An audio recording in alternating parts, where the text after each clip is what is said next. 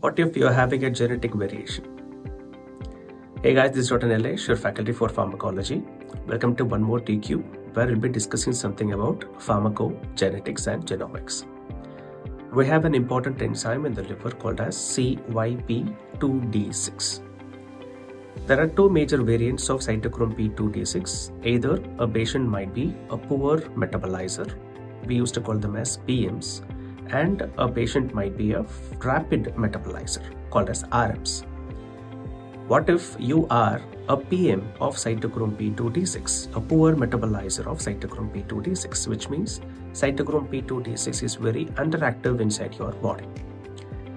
We have two important drugs which are acted upon by cytochrome P2D6 enzymes, and that is Codin and metoprolol. But please understand that Codin is a prodrug.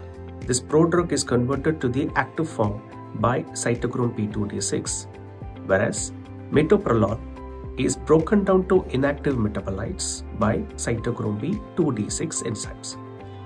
Now, what if you're having an underactive cytochrome P2D6 enzymes?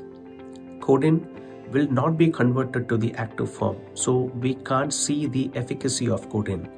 Whereas the vice versa, what if you are a poor metabolizer of cytochrome P2D6 and you took metoprolol? Metoprolol will not be metabolized. Majority of the metoprolol will be accumulated to produce toxicity symptoms.